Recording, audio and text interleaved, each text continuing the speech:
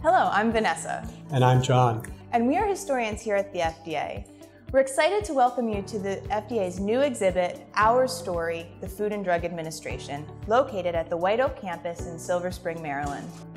Our agency has a long and wide-reaching history of protecting and promoting public health. We hope this exhibit helps to educate visitors to the FDA about the many ways we impact their lives and how we have worked to keep them safe throughout the agency's history.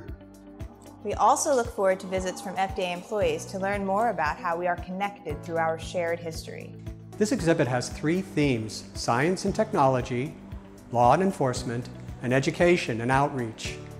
We carefully selected a few artifacts, images, and films to convey significant aspects of FDA's past and showcase each theme. This is the first time many of these items have been displayed.